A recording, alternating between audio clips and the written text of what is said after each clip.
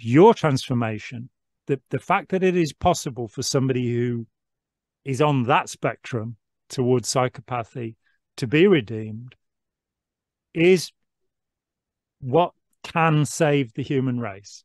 It's only by understanding how you feel and think and approach the world, and having compassion towards that, you know, but restraining that in our culture. You know, it's just become so wild out there, so dangerous.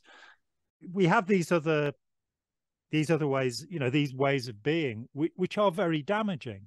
That we have a society that's adrift. We're largely led by predators, destructive people, whether they're Democrat, Republican, conservative, communist, socialist, whatever they are. Yeah. We seem to favor this type of personality.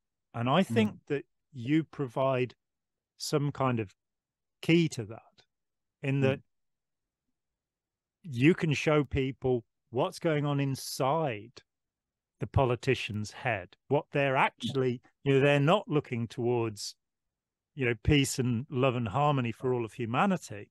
They're looking for something that's about their role and their dominance. I think you change minds and hearts, and that's why your case is vitally important. The idea that somebody who really doesn't care can come to care, and can come to care by reason, not by some emotional experience. Right. But, you know, you had your awe experience, but you then took it and made something of it. You worked with it. Now, if that can happen for you, it can happen for almost anyone. There probably are a few Ted Bundys out there that we need to just lock up. You know, nothing much we can do about that. But I think because there's this kind of balance in society, that there are too many people that, and the current greed, the current, you know, I'm all right, Jack, I'm looking after me, has become such a powerful drive. In addition to sex, drugs, rock and roll, and art, that makes me happiest.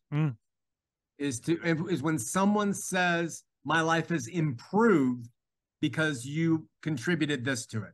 And so if that's the hype for me, and you also see, and we come from polarized ends of the spectrum, perhaps we can start to change something here with this. This is what excited me when I saw Matt's conversation with you. You know, as I've mentioned James Fallon and his notion of the prosocial sociopath, which I think is very important.